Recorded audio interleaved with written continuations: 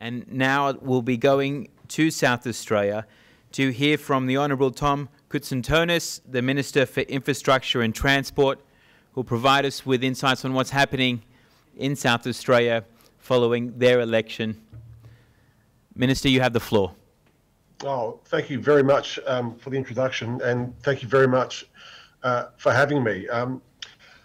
I was intrigued by the earlier speakers about national consistency, and I couldn't agree more, which is what drove the Malinowskis Labor government in South Australia to take a policy to the election of not supporting an electric vehicle tax on a state-based regime.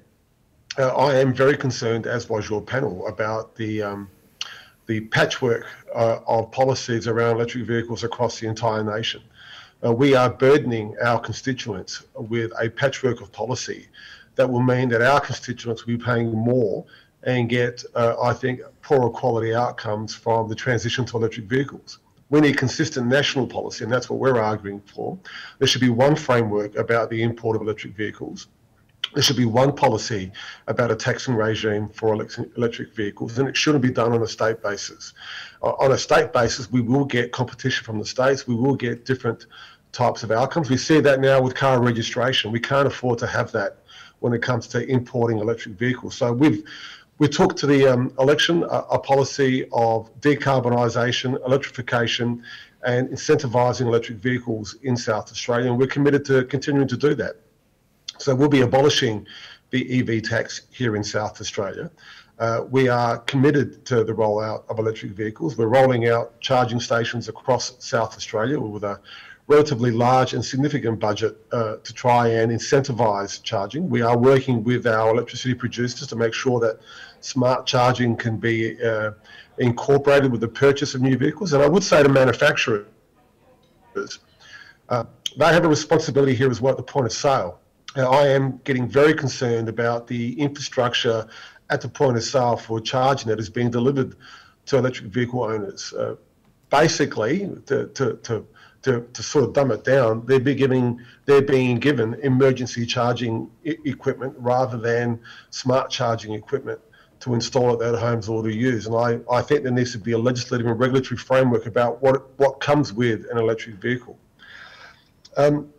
We've also brought in our own incentives, and those incentives are on a cash basis. There are a $3,000 subsidy for the purchase of a new electric vehicle here in South Australia, as well as registration subsidies and stamp duty subsidies.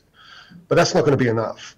Electric vehicles need to be affordable, and I think there's been a misinterpretation across the nation about what our constituents are looking for. There is a theme or a vibe going around the country that working class families or working families don't want electric vehicles.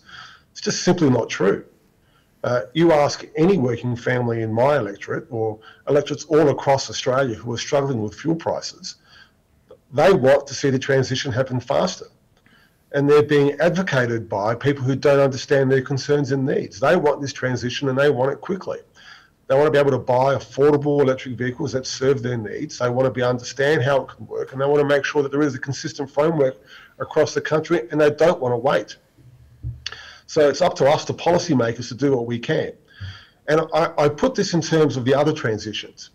We were the former Wetherill Labor government, of which I was Energy Minister, and Energy Minister now in this current government, set about a transition that was mocked nationally.